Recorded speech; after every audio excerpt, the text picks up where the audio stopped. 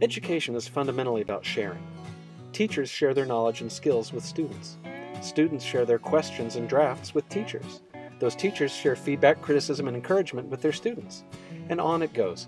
In fact, if there's no sharing happening, there's no education happening. Education is sharing. Period.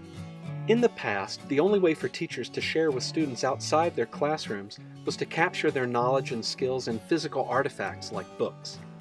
Unfortunately, for every additional person you hope to reach this way, you have to print another copy of the book and ship it somewhere around the world. It would be a terrifically expensive enterprise to try to reach even a tiny fraction of the world's learners this way. But the internet changes the equation.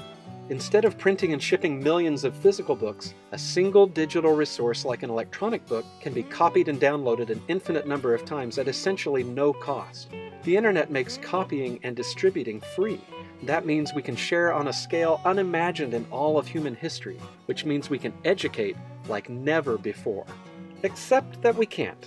Well, not legally anyway. You see, long before the internet was a gleam in an engineer's eye, copyright law began regulating the way we make and distribute copies of creative works like educational resources. Thus, the internet was born with a genetic defect that unmade its incredible ability to enable free copying and distributing. What the internet enabled, copyright already forbid. And this is precisely why open education is so important. Creators and authors of textbooks, research articles, and other educational materials can place an open license, like a Creative Commons license, on their works.